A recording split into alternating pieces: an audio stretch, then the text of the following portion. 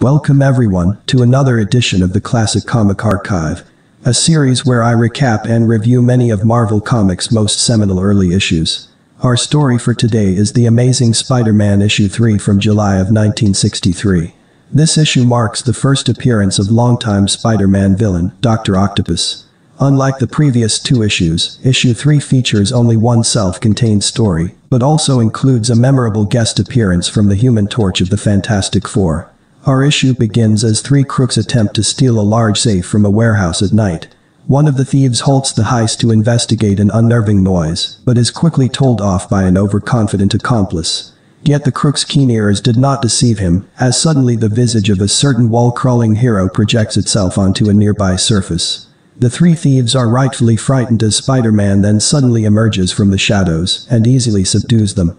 While being beaten up is bad enough, Spider-Man makes certain the three crooks get their just desserts, as he's created an inescapable net for them out of his webbing. A net that the police quickly discover. Watching from afar as the crooks are taken into custody, we see that Spider-Man has outfitted his suit with a special device that projects a spider signal, one not dissimilar from Batman's. Also new is an uncharacteristically arrogant attitude towards crime fighting. It seems that since defeating the Vulture and the Tinkerer in the last issue, no other threat has risen to challenge Spider-Man's power. Our hero is almost disappointed in this, and secretly hopes he'll encounter such a foe in the near future. But as the saying goes, be careful what you wish for. The issue then shifts focus to an atomic research center at the outskirts of the city. Here we meet Dr. Otto Octavius, otherwise known by his nickname Dr. Octopus, a brilliant atomic researcher who has invented a harness of 4 mechanical arms that allows him to experiment with volatile material safely. We see Dr. Octavius in the middle of such an experiment as something goes horribly wrong. A massive explosion suddenly rocks Octavius's laboratory, spewing hazardous material across the room and gravely injuring the scientist. Dr. Octavius is fortunately rescued in time and rushed to a hospital where he falls into a days-long coma. While he's asleep, physicians run tests on Octavius and attempt to remove the mechanical arms he was wearing at the time of the accident. Unfortunately, the tests show that Dr. Octavius has suffered severe brain damage, and his mechanical arms have become strangely fused to his body. Dr. Octavius eventually awakens from his coma, but not as the man he was only days prior. In the accident, Octavius was exposed to a massive amount of radiation. Radiation that has altered his mind and transformed him into an evil version of himself. Now only identifying as Dr. Octopus. The newly sinister scientist soon discovers that his mechanical arms have practically become extensions of himself after the accident, as if they were his natural limbs. Yet unlike his natural limbs, his 4 mechanical arms possess immense strength, enough that he is able to break free of his iron-barred observation room.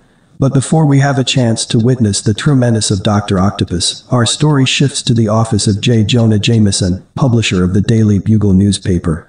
Inside, Jameson is instructing young photographer and secret superhero Peter Parker to capture photographs of Dr. Octopus, as the famous scientist's injury has evidently made headlines around the city, yet not even Jameson's best men can secure a photo.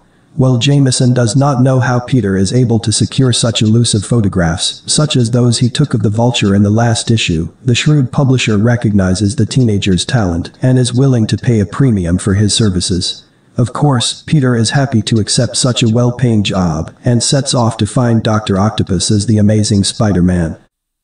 Our hero arrives at the hospital where Dr. Octopus had been admitted, but finds it oddly locked and free of any patients. Investigating further, Spider-Man begins stealthily wall-crawling towards a clamorous window. Peering inside, Spider-Man is shocked to see that Dr. Octopus has abducted several hospital staff members and forced them to procure for him scientific equipment, the purpose of which is yet unknown. One of the staff members demands that the mad scientist release him and his co-workers. A plea that Dr. Octopus takes all too literally, as with the incredible strength of his mechanical arms, Dr. Octopus effortlessly raises the staff member high in the air and prepares to throw him out of the window. At this point, Spider-Man decides he's observed for long enough and swings into the room, safely knocking the staff member out of the grasp of Dr. Octopus's tentacles. Yet Dr. Octopus isn't intimidated by the wall crawler's power, as he promises the confident hero a particularly memorable bout of punishment. Spider-Man lunges to strike Dr. Octopus, but even the amazingly agile hero isn't prepared for the sheer speed of the villain's tentacles, which pound him square in the chest. Spider-Man shrugs off the blow as a lucky punch, and manages to surprise Dr. Octopus with a quick web shot that tangles up two of his tentacles. Yet Spider-Man isn't quick enough to web up the other two tentacles, as they powerfully thrust their deadly pincers towards him. Spider-Man manages to catch the two tentacles before they can strike him, but the effort is wasted as their strength matches his. As Spider-Man struggles to keep the tentacles from jabbing him, we see that Dr. Octopus has mustered the mechanical strength to snap the webbing that had tangled his other tentacles. A feat of strength yet unseen in this series. With all four of his tentacles once again free, Dr. Octopus effortlessly tangles up the weary Spider-Man within a web of his own.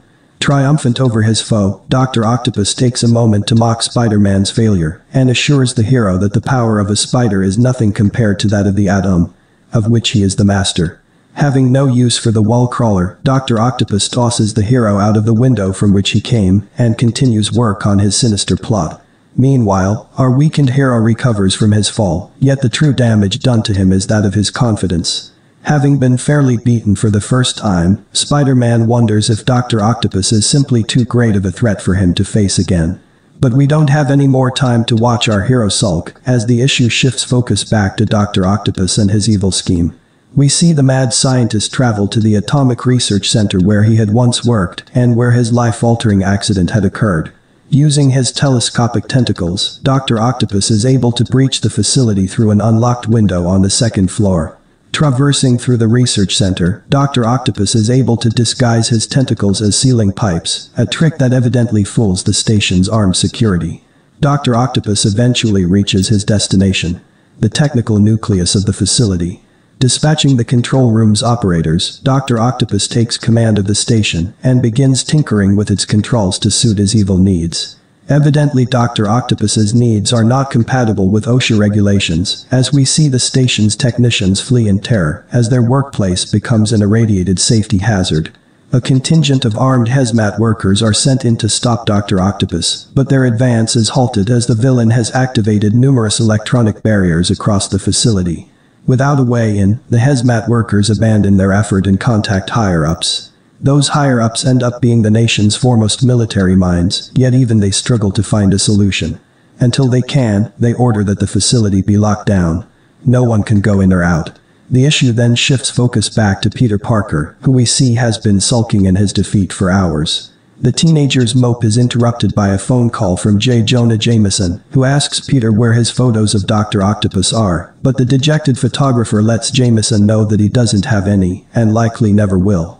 Aunt May attempts to comfort her worrisome nephew, but Peter rejects the offer and heads to school.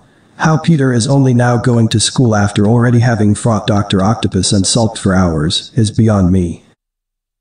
Peter runs into some of his classmates at school, but ignores them as they try to talk to him. He does, however, overhear them say that the governor has asked the Fantastic Four to defeat Dr. Octopus. The Fantastic Four are apparently busy with another matter though, so have instead only sent the Human Torch to help and speak at a school assembly. It might seem strange that the Human Torch would be speaking at a high school assembly, while Dr. Octopus is still wreaking havoc at an atomic research center, but we learn that the Torch has recently exhausted his flame powers, and won't be able to fight the mad scientist for another few days. Peter attends the Human Torch's assembly, where the high-flying hero demonstrates some of his powers, and ends with a brief motivational speech about determination and perseverance. The Torch's words evidently stir up something within Peter, who realizes that with enough courage and grit, he can defeat Dr. Octopus. Peter rushes back home, suits up as Spider-Man, and heads to the Atomic Research Center. Once there, the hero finds the facility guarded by armed sentries. To get past them undetected, Spider-Man fashions a makeshift human slingshot using his webbing and two trees. He launches himself high above the guards and lands safely on the facility's roof unseen. While Spider-Man may have been able to easily slip past the guards, he doesn't have the same luck against numerous security cameras outfitted across the research center, all of which are being monitored by Dr. Octopus.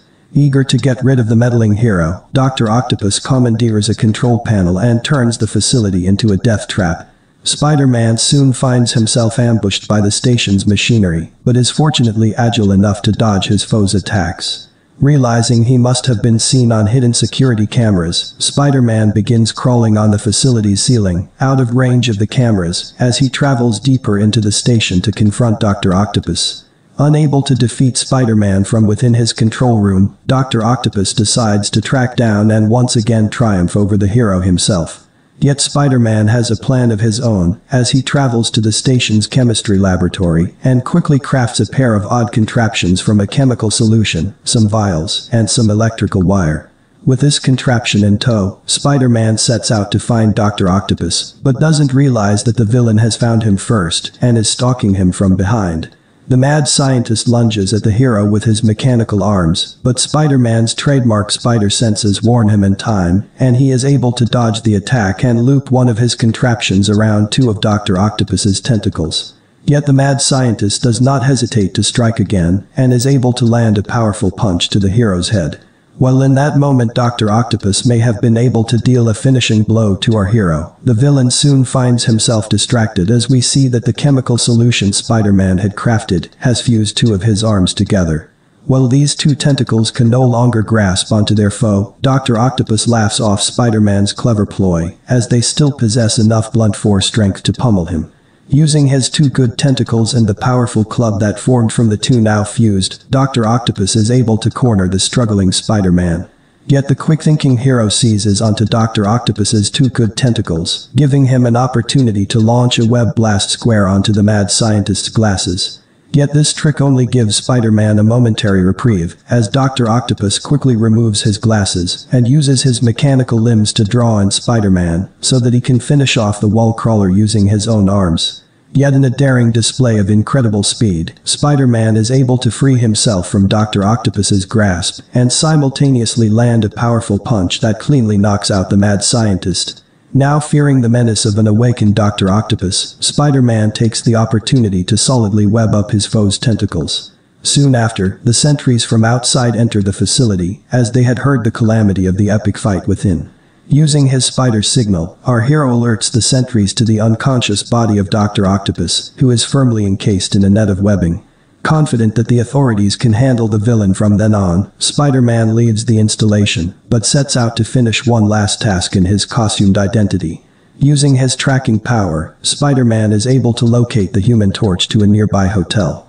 He travels to the hotel and wall crawls up to the Torch's room, where he greets the fellow hero as he's being visited by a doctor.